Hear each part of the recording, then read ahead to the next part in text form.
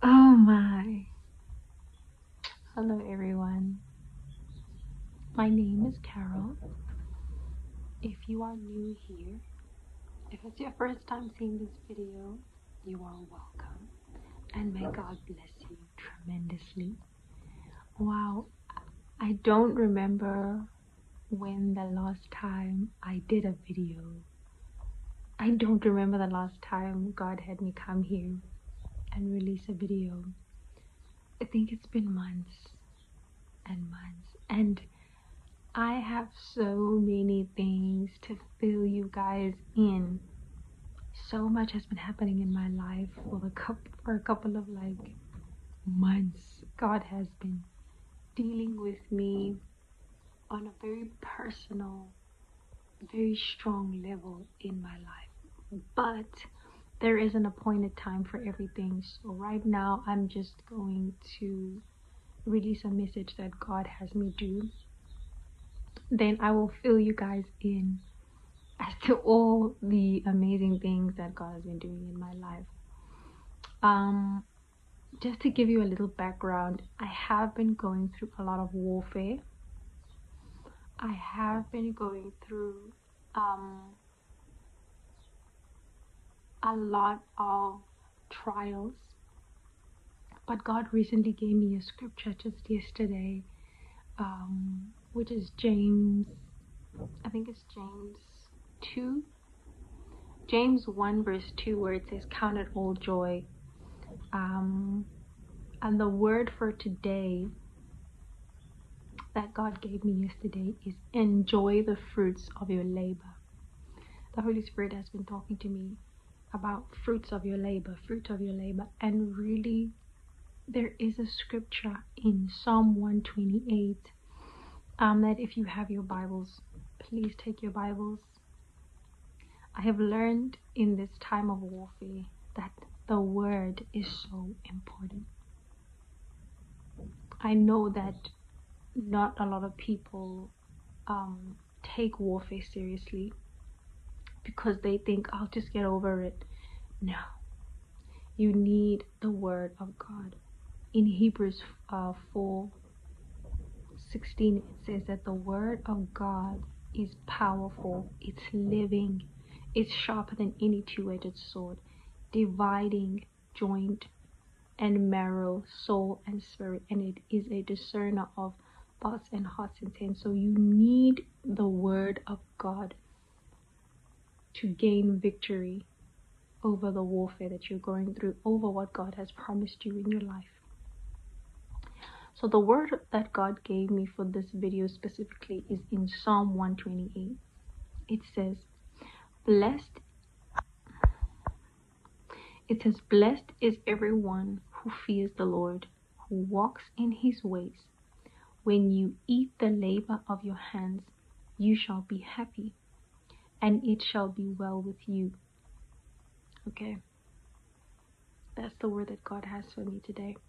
Enjoy the fruits of your labor. If you are saved and you know that Jesus Christ is your Lord and Savior, he died for you on the cross of Calvary, and that you are under his blood covenant, which is a new covenant, you will know that when you endure, when you have done everything God has asked you to do, when you have gone through the warfare, because he says that be of good cheer because I've overcome the world, you will have the victory. If you abide by God's word to do his commands, just like he said to the children of Israel, that you will possess the land. If you follow my statutes, if you do my word, if you follow my commandments. So if you have done everything that God has told you to do, you have fasted, you have prayed, you have done all the instructions that he has told you to do, even though they never make sense. Nothing that God will tell you will ever make sense, let me tell you. If God has promised you that he will move you, that he will get you a car, and you know that you don't work, you know that your credit score is bad, you know that you have 0 in your bank account, But God says to you, listen, I'm going to move you into this place. I'm going to give you a car. In faith, believe in what God is telling you to do. Don't look at things that are here on the earth. Don't look and perceive things carnally. Walk in the Spirit. Once you've done all of those things, you can now enjoy the fruits of your labor. I'm not talking about you going to a 9 to 5 every day. I'm talking about spiritual. Everything is spiritual, ladies and gentlemen. Everything is spiritual. What you see here is nothing compared to the spiritual realm, where everything initiates before it comes to pass here on this earth. That's why when you dream and then it happens on this earth, you're like, I dreamt about this. That's because that's where it originates from. That is why the Bible emphasizes that we walk in the Spirit, not according to the flesh. In the Spirit, not, I think that is in the book of Romans, I think I'm not mistaken. Enjoy the fruits of your labor. God is our true vine. He's our vine dresser. We are his branch. And with him, we are able to bear fruit. And he prunes us. Without him, we cannot bear fruit. So without his word, without God's instructions and commands, without having an intimate relationship with him, we cannot bear fruit. We cannot bear fruit of our own. So if you know that you have done all that God has asked you to do, it's time for you to enjoy the fruits of your labor. And this message is not for every single person. You know that this time around, it is your turn, it's your time, it's your season. I had a vision once, I'm going to share with you. The Holy Spirit just reminded me of. I had a vision last year, 2023 in July. I had this vision where I was flat on my face and I was in front of the throne of God. And I did not see God's face, by the way. I was just flat on my face.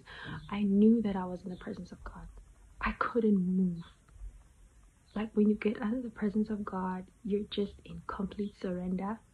I couldn't move. I was lying flat on my face on the floor. And those of you who've had these experiences by the grace of God, you can attest to this. And God showed me something. He showed me something. He said to me, when he speaks, his words flow out of his mouth, go through the river of life. There's a river that proceeds out of God's throne. The words went from his mouth through the river, flowed, and were planted like a seed on the ground. And that was now growing. Like when you put a seed on the ground and you water it every day, it starts to grow. That's God's word. And it starts to bear fruit. That's what I saw. And I saw the Lord say to me, those are when I speak words into you, they are life. They're like a seed. They plant it and it grows. And when I got out of the vision, there was a scripture in Revelations and in Isaiah 55. And I'll put them up. I'll put all the scriptures on the screen for you guys to see. When God speaks upon your life and he tells you, this is what I'm going to do for you, this and this and this and this and this. He doesn't tell you everything because there are certain things you have to go through to get that. When God speaks upon your life, it's so important that you be obedient to what he says and you be in faith. Otherwise, his words will not bear fruit in your life. Come on. If God has spoken a word upon your life, And he will do it more than once. He'll come and tell you, this, I'm going to do this. I'm going to move you. I'm going to give you this property. And you think it's going to happen the next day? No. And like a year or two goes by, and then he comes back and he tells you the same thing. He's watering your plants. He's watering it, and it's growing, and it's growing until the time comes where it is now matured enough to bear fruit. Thank you, Holy Spirit. Some of you right now are in that stage of your life where God has been watering you. He's been teaching you His word. You've been fasting. You've been praying. You've been obedient. You've been going through the fire. You've been going through the wilderness, everything. And you went through it with Him. And you did not faint. It is now time for you to enjoy the fruits of your labor. And you can only enjoy it with God, through God. It's not a physical thing. It's not a physical thing. Now you can enjoy the fruits of your labor because what God has planted in you it's now bearing fruit. Fruit that you can take and enjoy.